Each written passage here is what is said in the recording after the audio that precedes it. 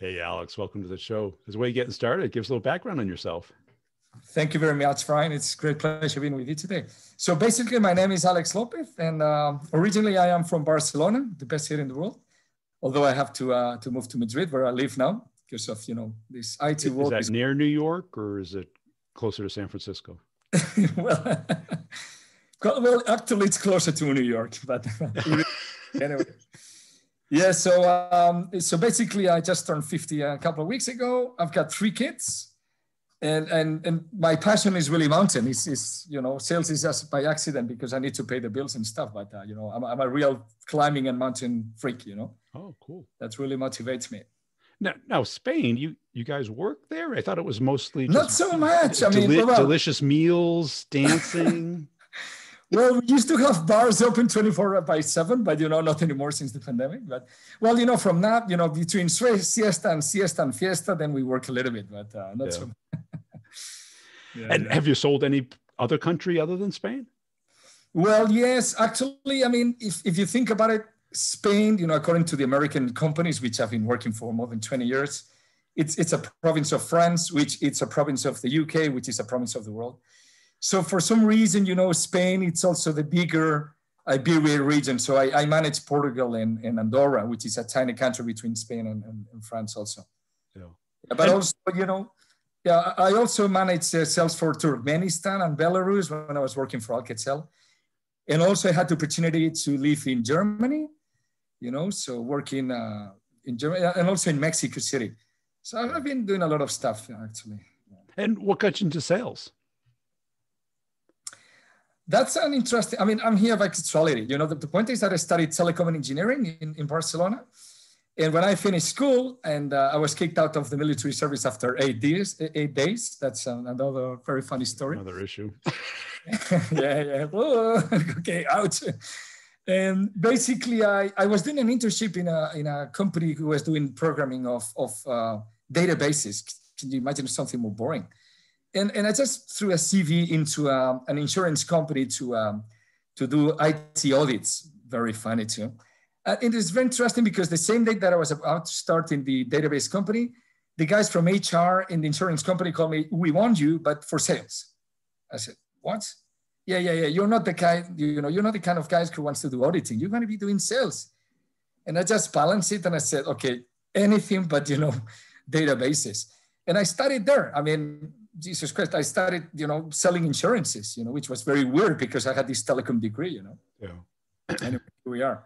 And when did you start to like it? Or was it just a natural evolution because of your personality and your desires? Or I think so. I like people, and talking to people and building things and changing things. And after less than 1 year, I was managing like 27 branches in the insurance company. And, it was good fun, but at some stage I realized that, I had this telecom degree. What about doing sales, but in telecom? But I had to move to Madrid for that. So that's when I packed everything and just took my partner at the time and I just came here. And that's more than 20 years ago. And what motivated you to get into leadership? It was again by accident. I didn't want to, but yeah. But the thing is that I had this incredible year at Nortel. I was like the number one sales. I mean, I was awarded the Porsche Boxster. Can you imagine? And because I had like individual contributor had like a quota of 4 million, and I just did like 10.5 million. And I was said, I mean, we have to increase your quota or something, but obviously, it's kind of crazy. So you will have to manage people. Well, okay. So this is when I started. I mean, I like mentoring people. What I don't like is that, especially nowadays, with these bloody CRMs and Salesforce, managing now, it's like Salesforce control and micromanagement, which I don't really like. To me, sales is about, the people and changing and looking for the opportunities and stuff, not reporting. Right. And have you been able to delegate that to like a sales ops or sales admin person? It's very difficult, I mean, I've been balancing. If you look at my CV, I've been balancing between individual contributor to DSM, RSD, whenever the title is, okay. But when you are in this position, when you are, the manager of something, the workload of reporting is just unavoidable. And it's just becoming bigger and bigger. It is. And do you like it? I mean, you have to do it. You have to do it. But not if it takes, more than 50% of your time, don't you think? It is crazy, isn't it? Yeah. And it's becoming a standard in the industry. So it is. It's everywhere. As soon as they get 3 reps, okay, then they got a dashboard. I mean, don't get me wrong. I love the mentoring stuff. Well, mentoring or whatever you want to call it, I mean, throughout my career, I've trained, I don't know, many people. And some of them have been very successful, country manager or regional sales directors or whatever. And I love that part, because as we were saying before, I don't know, at least in my country, of any specific training for IT sales. There's a lot of sales training, but, kind of generic, or a lot of technical training, but not the combination. So I love it. I just love it, bring in someone and start modeling you, the way that I like, but the rest is not so interesting. And why do you take it then? I mean, because I felt the same way. Because part of it, for me at least, and a lot of people, is like you see it as the next progression. Or you don't want to work for that other person. Yeah, I completely follow. I mean, I don't know. I just also see these jobs. I mean, I don't call it what I do is not a job, is a mission. I see these companies as a mission. Actually, when I evaluate where is the next step, because I tend to change every 3 years, is do you have a vision of what you want to achieve and how do I fit there? So sometimes it might make sense, like it did back in the days in Nordsal, to build up a team from scratch. Or next I went to Juniper and I built up a team of 7 out of nothing, from scratch. And, we grew sales from 1 million to 14 million just in 2 years. But it made sense, to manage that stuff. But sometimes it's just because you have to grow, splits and grow. And okay, somebody else do it, Well, that's it. You either have a tiny little territory or you become a manager. That's right. Or you go into one of these overlays positions, So you cannot have the 3 things. You cannot have all the products, all the customers, and all the partners. No. So you have to choose, 2 out of the 3. So either you become an RSD or DSM, an AM or a PSA, PAM or a CAM, channel account manager or something. Unless you just do what I do now, which is, you manage something small on my own in a smaller company. Yep. Still, I manage a team because, I like to build, virtual teams. I'm very good in indirect sales, with partners and distributors and stuff. But, and it sounds like, have you developed your own process as far as like getting that technical sale and the business sale? Well, apparently, yes, because, I've been successful, I can say, in terms of numbers in all the companies that I've been, in all these missions that I had. And more or less, I always follow the same path, I mean, I can tell you in 1 minute, to me, it's so basic and stupid, it's so simple. But the execution is the tricky thing here. Right. So I think the whole process starts by understanding what do you sell, which is, it seems like a very obvious question, but it's not. So what do you sell? What problems does it fix? And who is it relevant for? Not only the type of companies, but what person inside of that company. Yeah. So once you understand that, who do you have to go and talk with and what to say. Then I like to develop my own sales materials. So this is something that, PLMs are crazy about me because, for instance, in the company that I'm now, I have developed my own website, with my own use cases book and stuff. I've done it in the last 2-3 companies. And also I also love, I have a telecom degree, but I'm not a super expert, but I've got a lot of friends who are super experts and I am very good actor. So people might believe that I'm super good technically, but it's not. The thing is that I explain myself very well. So I also like to stupidify, if this were exist, the technology. So to make it very simple. This is why I always tend to sell managed services, because it's the way to scale sales. So anyway, so once I know what I have in my hands, I start testing it. It's so obvious. I just go to friends that I have, people who buy and stuff, and I start, reshaping until that I have something that it's okay. Now we go into 3rd phase, which is production modes. So I am working with the best pre-sales guy that you could ever imagine. And I also have the best telemarketing guy you could ever imagine. So we just go like a machine gun. And it's like a process. The telemarketing guy goes and closes the visit. I just go to the pitch and create opportunity, 2, 3, 4 meetings, whatever. And then Ferran, my pre-sales guy, will jump in and just really, make these guys fall in love with us. Yeah. It's 1.5 years. It takes 1.5 years. How about as far as like getting the money through? Because I can see getting the technical sale where they want to buy your stuff. It solves that problem, but it requires them to change. And this is an art. Well, actually, this is the art, and this is what you have to master. I mean, if you put it at the company that I'm working for now, we're selling a very weird, bizarre technology that nobody knows. It's called packet brokers. Who the hell knows what is a packet broker? Basically, if you don't know who I am and what I do, it means that I'm not in your budget. So the sales cycle is going to be very long by definition. Yeah. On the other hand, because we build up these, this is what I love most of my job, It's I'm going to solve your problems. You're going to live better because of my technology. We don't face much competition because we build up projects that are absolutely tailored. But obviously, then there starts the big fight, which is funding the budget. And again, as I'm alone in my territory, I cover all verticals. Now we can talk about public administration. I mean, if sales cycles are long, with public administration are super long. Yeah. But it's good fun. I mean, it's part of the job. I mean, the other problem that I'm facing now is that companies don't have the patience, to wait for this sales cycle to start. Well, but the good thing is that if you're lucky and you close a few projects that you survive a few quarters, then the Rolling Stone, model, delivers. The flywheel, yeah. That's right.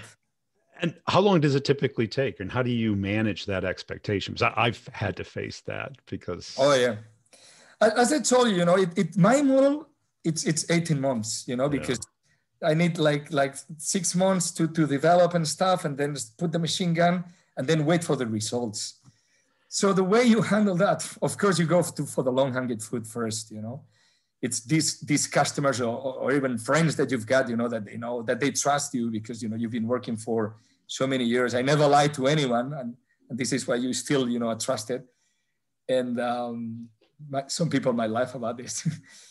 and the point is just surviving some quarters. Or maybe you inherit something from the guy before, or if you start from scratch, you have to survive. But then the thing starts rolling, and I normally kill my numbers, and you make the big money, but then start this split and growth thing, they want to give you more people, split the territory, put higher quotas, and it makes no sense, and okay, maybe for a new mission. Do the hiring managers understand this? Or do you have... What do you think, Brian? Of course not. Thank you.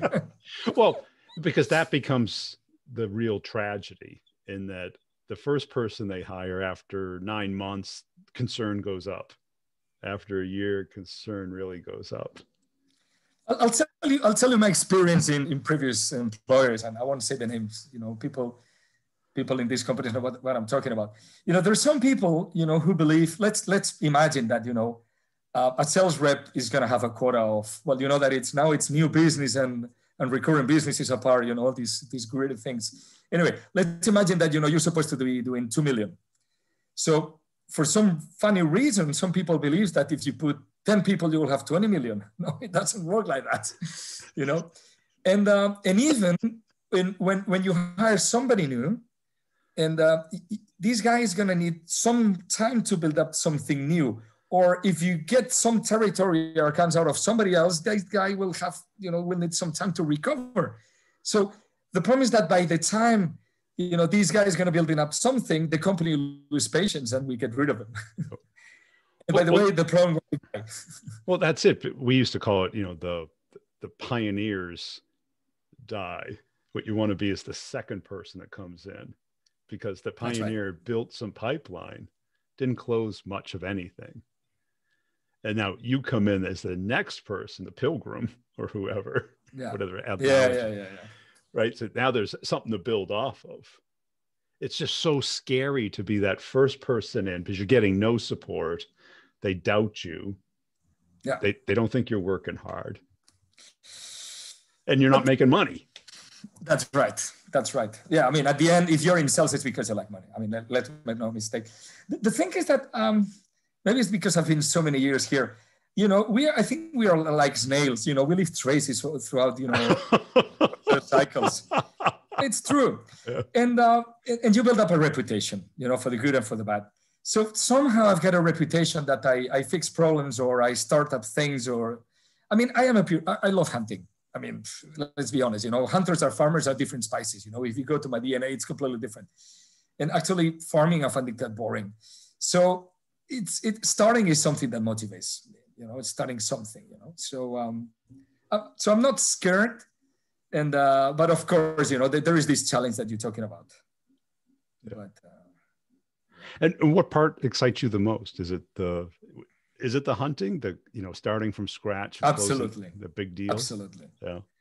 And the scaling, you know, when you have something, you know, and you can go to a partner and say, hey, you like this? You know, you got to help me there, you know, because, you know, I've got this crystal ball that I know that you've got all these accounts or whatever. And when you see the things start scaling, I love that feeling. I love that feeling, you know. I mean, it's something that I've repeated, you know, in all the companies that I was working for, you know. I don't know, in Juniper, we started creating these rolling model, you know, for selling routers as a managed service. And we literally broke the factory. I mean, there were no more SRXs to deliver at some stage. I love that stuff, you know, because it proves that, you know, that machine was well planned and well executed, you know. And you haven't either been enticed to or wanted to go into a difference, like the software industry versus the network hardware? Well, it's interesting because I've started back in the days in Alcatel in voice. Yeah. Then I moved into Nortel and I was doing voice data centers, but then I just moved into data. Then after data, I realized if the Chinese are developing the technology, it's time to move to something else. It's just commodity. I moved into security. Then in F5, I was more into the software stuff. So I've been doing a little bit of everything. So it's kind of the same to me, you know, to be honest. I like the niche technologies now. I find it more interesting, you know, than these massive things. And it sounds like, have you brought like your telesales person and your pre-sales person from the past? Kind of a pre-built pod. I mean, with my pre-sales now, we've been working together in different companies. I mean, we're just like a cluster now. And there's a very funny story about this digital marketing guy that I'm working with now. I mean, you know, I used to have another lady and well, it just was not working as I expected. And she left anyway. And at some stage I thought, you know, do I really need someone who comes from IT? And I just thought, well, not really, you know. I just need someone that is passionate. He would never take a no. You know, these values that you expect from somebody like this. And I have this friend who told me, hey, you're looking for this friend of mine who is an ambulance driver. I said, are you kidding me? I mean, and he's the most successful guy. I mean, today is what, 25th of February. Today he closed the 50th meeting of the year. 50 in a region like mine, you know, that is not so big. This guy is amazing. These guys are.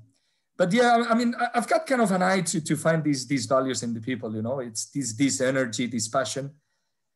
I mean, you cannot substitute the attitudes of somebody. No? Well, and that's it. When you have a pre-built team going to another company, it saves so much time. Like I had the same pre-sales person for 15 years. Yeah. You know, 6 different companies. You know, our careers, a different industry, but similar pattern. You know what I'm talking about. I mean, actually, my story with Ferron is that we were working together, then we split, and then we work again. So but it's very easy. It's like, hey, you know, you look at the eyes, new mission. You like this one?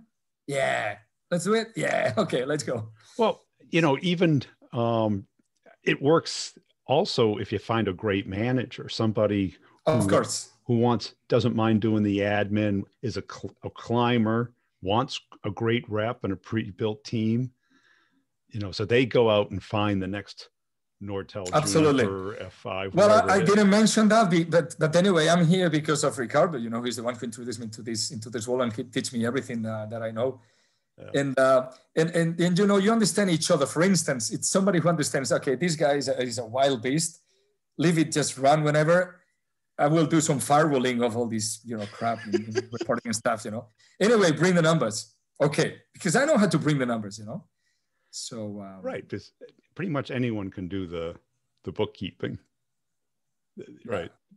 Getting the numbers is the magic. I believe so. I believe so. And especially, you know, when you have to start something from scratch, you know, Yes.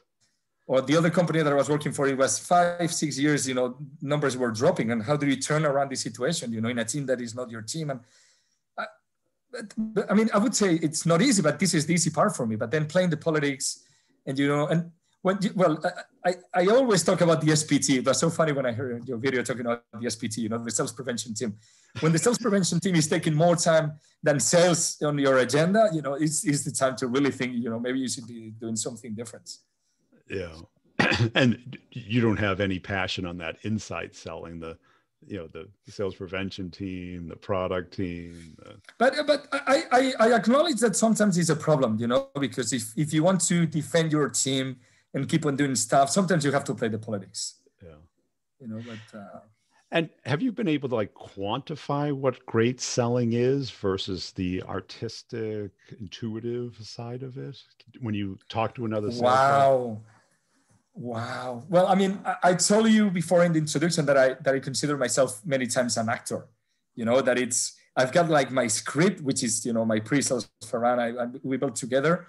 And I think there is a lot of you know, of artistic point there, of you know, explaining, you know, yes, acting. I would say that, but anyway, I believe in this methodology and, you know, keeping track and being structured and stuff. So I would say that it's a kind of 50-50. Yeah. Or if I have to balance a little bit more, it would be because of this imagination. I've got very good imagination on how to translate into the language of the customers, you know, listening and tuning this stuff. I would go 60-40 on the artistic part, you know, because of the imagination mainly. And how about the mountain climbing? Does that become like a metaphor for the career? Because wow, yeah. I started climbing quite late. It is, you know, this is where I have my big ideas. You know, it's been in these big spaces and I don't miss an opportunity. You know, when I joined F5, you know, headquarters in Seattle, okay, Mount Rainier. So I just climbed solo up there. To me, it's like great, you know, it's when I have these big ideas. And of course, you know, it's the super challenge. Somehow you're in your own, but, you know, if you go with others, you know, you're tied with a rope. If one falls, you know, the other one just dies. So there's a lot of parallelisms with sales. Absolutely. Yeah, if it requires that focus, it's typically not out of reach, but a challenge. Yeah. And when you get there at that top, there's that accomplishment. And I'll tell you something. This is personal. I hope that my manager is not going to be listening. No one's listening. But you always try to go a little bit further. So a little bit further. So far I've been up to a 6,000. So I've got in my head the 7,000 now. And I know which one is going to be. It's in Kyrgyzstan. So it's there. It's there. And it's this goal that you have that I'm not in a rush. But it's something that I will do at some stage. And how do you train for that? Is it running? Is it walking? Is it weightlifting? It's everything. And climbing. That's the good thing. You know, you put a goal that it's well, you know, ahead of you so that you've got, you know, you have to concentrate. And yeah, there's so many problems with sales, you know, with your profession actually. So yeah, I mean, it's not that I'm obsessed, but I know that I will do in the next couple of years. I have to go to Kyrgyzstan and go up to Lenin Peak. Why? Right, because it's not like a game, which is kind of like transaction. You play it, you win or lose, you move on. A mountain climber, it's an event, a process. It is. And it's extremely mental. It's extremely mental. Yeah. It is. I mean, by definition, I never take a no as an answer. You know, it's my mentality. I mean, one of the things that I always say is that, you know, I mean, there is a solution for everything. Well, apart from death, but even for death, you can bring cremation. So what? So far, you're winning against that. Yeah. Yeah, thank you. So yeah, absolutely. It's yeah. I mean, mountain is where it's literally where I mean, from time to time, I just need to escape. And this is where I've got the ideas because somehow everything makes sense and puts together. Yeah. Well, it's a natural flow state event because it requires hyper concentration in the moment. You can't daydream when your life is in Nope. balance. That's right. Yeah. So yeah, you do a physical exercise in a big wide open space, so it's good. Yeah. When reps come to you for advice, what do you typically see them doing wrong? Well, I'm proud to tell you that everybody that is worked for me, apart from a couple of guys that maybe I had to fire, I keep contact with all of them, and they look for advice, just like I look for advice with other people, So I think not thinking in long term would be the most important thing. Not understanding that money, it's a consequence, not a goal. Yeah. That's super important. Even yesterday, somebody that is worked with me was asking me for advice on whether she was a lady, she would take one position or not. And I said, okay, let's do a balance. And at some stage, I said, what are you talking about money? After the second pay slip, you forget about it and you think that you're underpaid. So, it's do something that, you're passionate about and that it makes sense on your long-term career. So one of the things that I always challenge people is explain me your CV, but, don't tell me about, the companies that you've been working for. I mean, what's the line? What's the dotted line? What can I build out of this thing? What do you like? What is your passion? So I would think that, this lack of patience. But, well, that's it. Because day to day and quarter to quarter, we're hyper focused on the now. What's our next deal? We're not thinking about 3 quarters away. But tell me something, after you have been for so many years, so many quarters, some quarters being good, some others being bad. Are you scared anymore of failing? I'm not, No. I've never failed in the big picture. I mean, some quarters might, but I'm ready to fail. Maybe one day I failed to find a way how to explain this technology because I just couldn't, or it was not possible. So what? Well, that's it. Because like when you go to a new company, if you've got that 12 to 18 month slog where you feel like you're making progress, but you're not getting the feedback, and you're not getting the commission check, you're not getting the deal, you're not getting the... But you know what, Brian? I think this is why it's so important. And maybe this is something you develop as you become more veteran. When I want to join a company, I want to know about the company, who owns it, what's their vision, what's their goal. I mean, are they just going to, quickly grow just to sell it to somebody and they're going to screw you up and change the commission plan every once in a while just to improve the bottom line and stuff. So you develop that instinct, this is the place for me or not. Is it aligned with with my values, with what I want to do? I mean, it's difficult to define because it's in your gut, you got to feel it, but you develop it. Hey, I really appreciate your time today. Where can people go to connect and follow you? Well, of course, in LinkedIn, and all my connection data is there, and happy to contact with anyone who's interested in developing anything that I spoke about.